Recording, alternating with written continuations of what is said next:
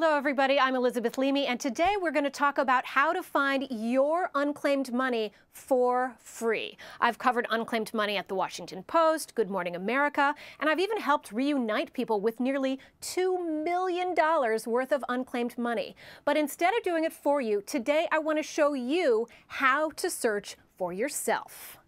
So what is unclaimed money? Unclaimed money is your money that's gone missing, and the government is holding more than $58 billion worth. Some examples of unclaimed money: final paychecks you never picked up, tax refunds that didn't make it to you, utility deposits that you never got back, and also accounts left behind by deceased loved ones, such as life insurance policies that the family just didn't know about. Those are just a few examples.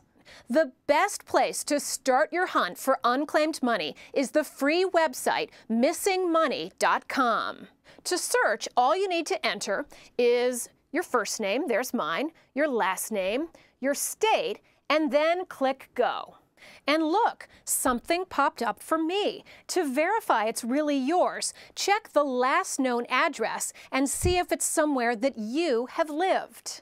Now here's the cool part about missingmoney.com. It automatically searches all states that are in its database for you at once. And look at this list. I counted, and there are 40 different states. So with a single search, you have checked all of these states.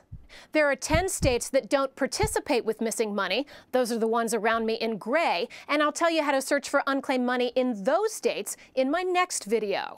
Meanwhile, I invite you to join me to learn advanced unclaimed money tricks on the Easy Money podcast. You can subscribe via the link below. Every week on Easy Money, we talk about ways to make more money, save more money, and yes, find your unclaimed money. Now that's easy money.